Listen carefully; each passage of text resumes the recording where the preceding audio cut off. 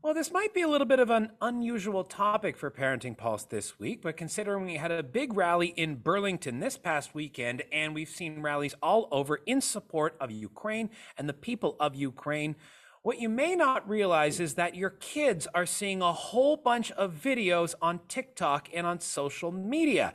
And if they bring it up to you, or even if they don't, you should probably be talking to your kids about this. So, how do we talk to kids?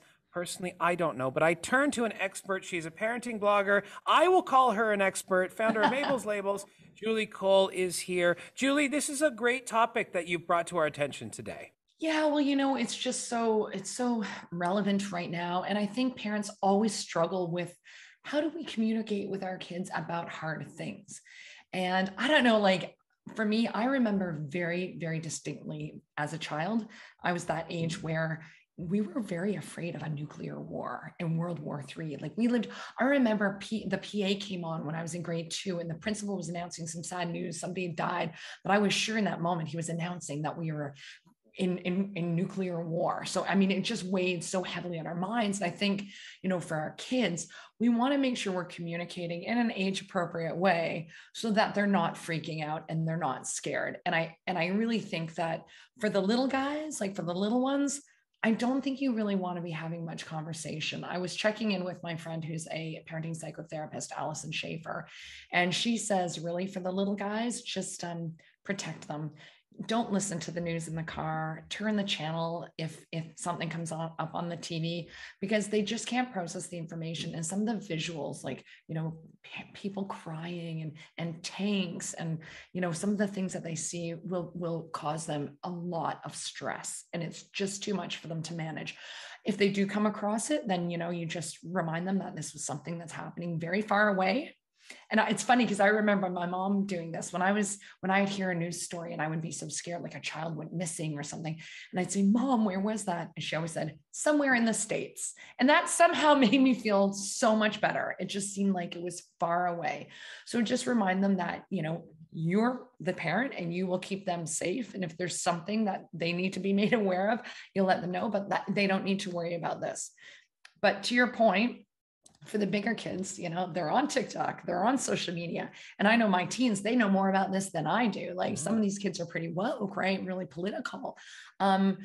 So, I mean, I think it's always good to do a little check-in, find out how much do you know? What are you hearing?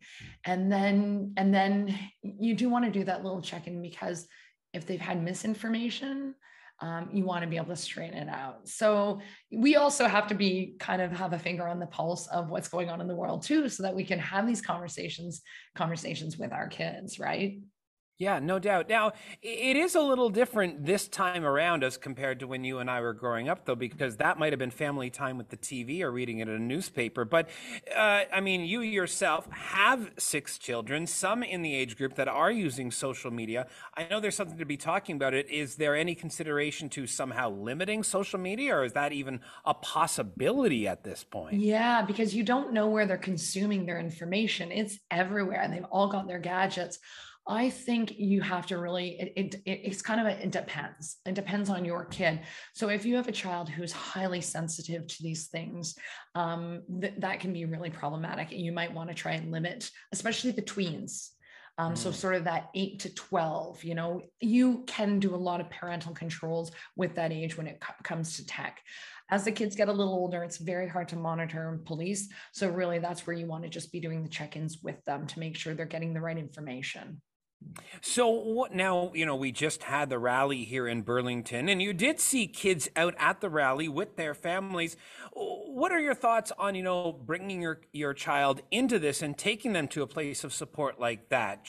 Is that a good thing? Is it only if they're interested, or how do you navigate that situation? I love it. I think it's a wonderful thing, because I think, another thing that Alison Schaefer talks about is when there's something going on in the world, they feel helpless, they feel powerless.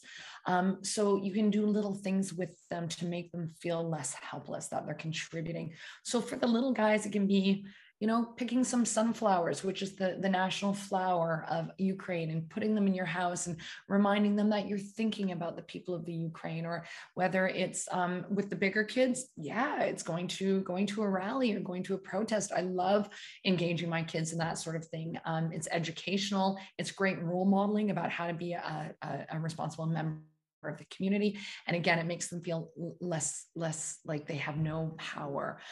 So I think all these things are important. You can even put, like, a peace flag or the Ukraine flag somewhere. Little gestures are important for kids as well. Julie, as always, appreciate the advice. Have a great Women's Day tomorrow. I'm sure it'll be very busy for you, and we'll talk to you in a couple weeks. Thanks, Jason.